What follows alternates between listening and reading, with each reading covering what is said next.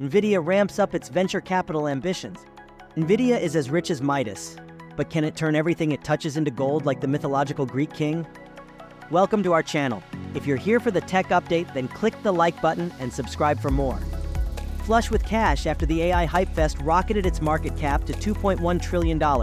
Good for the third largest company in the US, chip-making supernova, Nvidia has quietly developed an ambitious venture capital unit, according to a Wall Street Journal feature published this weekend. It's a big tech rite of passage. Venture time. Tech giants have long repurposed their spoils toward watering the seeds of promising startups. Nvidia is no different, employing a time-tested strategy of investing in young companies that exist in industries either adjacent to or dependent on its computer chips, such as AI firms or drug-discovering biotech companies. The goal is a symbiotic relationship. Startups get capital and advice, while Nvidia gets first-hand accounts of how its chips are implemented in real-world settings, as well as the much more lucrative benefit of possibly growing or creating entirely new markets for its semiconductors. The startups that succeed will grow Nvidia as a whole, and the value of this will be way greater than the financial returns from the investment. Avram Miller, who co-founded Intel's similarly strategic VC arm in the 1990s, told the WSJ. Nvidia realizes it is not a time for overanalyzing. On the roulette board that is VC investing, Nvidia is placing its chips, literally and figuratively, on an increasingly wide array of companies. Last year, Nvidia invested in about 36 companies, per Dealogic data seen by the WSJ, or around 3 times more than it did in 2022. The total value of its investments hit around $1.5 billion at the end of January, a massive increase from around just $300 million a year ago. Investments include $50 million in drug discovery firm Recursion Pharmaceuticals, robotic surgical assistance manufacturer Moon Surgical, and Canadian AI company Cohere. Nvidia has also invested in the publicly traded voice recognition software company SoundHound AI, news of which triggered a nearly 70% rise in SoundHound's share price. End of an era. Still, Nvidia's entrance into venture capital comes just as the industry's freewheeling days of hyper-techno-optimism are coming to a close. In 2023, VCs invested roughly $170 billion across 15,766 deals, well down from 2022's $242 billion spread over 17,592 deals, according to a recent industry report from Eisenamper.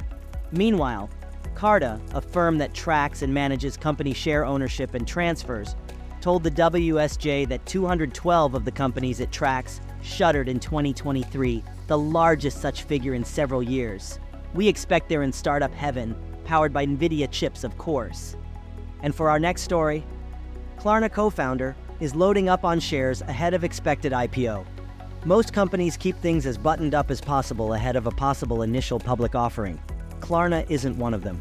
The palace intrigue continues at the Swedish Fintech startup, just weeks after tensions between 2 of the company's co-founders became a full-blown boardroom dispute that sucked in Silicon Valley venture capital big timber Sequoia Capital, owner of a 22% stake in Klarna.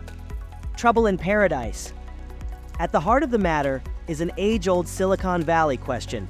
How powerful should a founder be, especially one who has left the company? Klarna was co-founded by 3 men, including current CEO Sebastian Siemiatkowski and Victor Jacobson, who left the company in 2012. But questions about Jacobson's role in the corporate governance structure have apparently stirred the pot.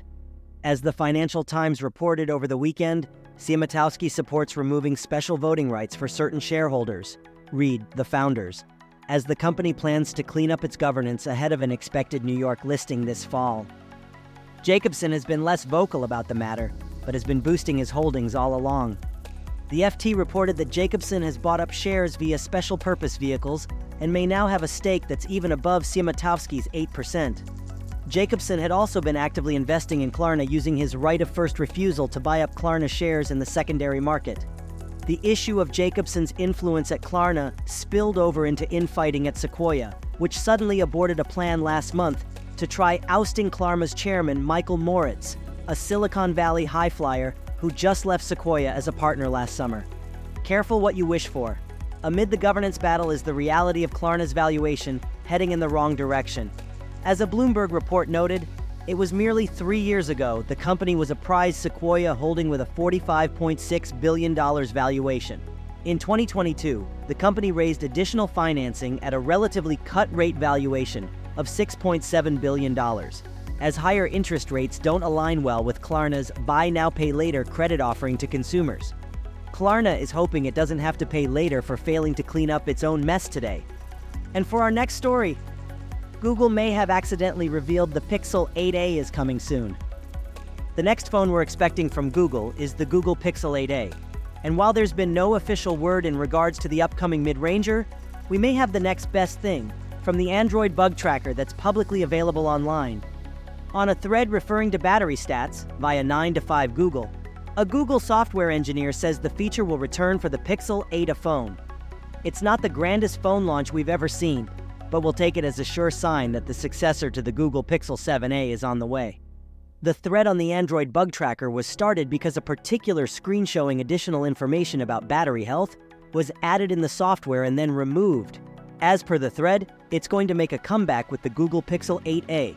Presumably, that also means we're going to get these stats, including charging cycle counts and the battery's data manufacture, on other Pixel phones too.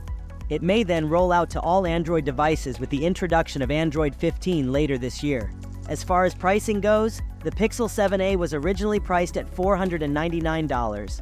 Expect something similar with this year's model, though there have been whispers that the cost might go up again. The Pixel 7a also cost more than the Pixel 6a. We've seen a handful of Pixel 8a leaks, and rumors so far. A benchmark spotted in August was rather underwhelming in terms of processor performance, though we're hoping the phone might have been significantly optimized since then. The handset will apparently come with a 6.1-inch screen, matching the Pixel 7a, and we've also had a sneak peek at the Pixel 8a packaging. The date for Google I/O 2024 hasn't been set yet, but this phone may well get its unveiling there. If you found this video helpful or entertaining, don't forget to hit that like button and subscribe to my channel. Your support means the world to me and helps me create more content like this for you. Thanks for watching, and I'll see you in the next video.